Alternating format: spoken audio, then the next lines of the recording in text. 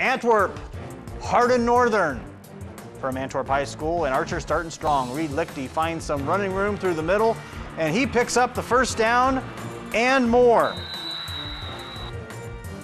As he gets the touchdown. Carson Altimus now finding space through the middle and muscles his way in for the touchdown. See that last little spurt gets him in there. Now Polar Bears looking to respond. Nolan Hobson on the run, finding Carter Curtis, and Curtis picks up the first down but before he steps out of bounds.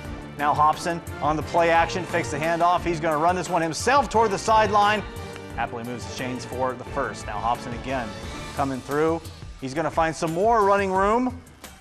And he picks up the first down, but the drive would stall out. The Archers take over. And now Altimus looking over the middle, finds Lichty, picks up the first down and more. Pay no attention to the flag. Picked it up. Dropped at the 31-yard line. Now Altimus looking and firing it deep to Landon Brewer. And Brewer comes up with the touchdown.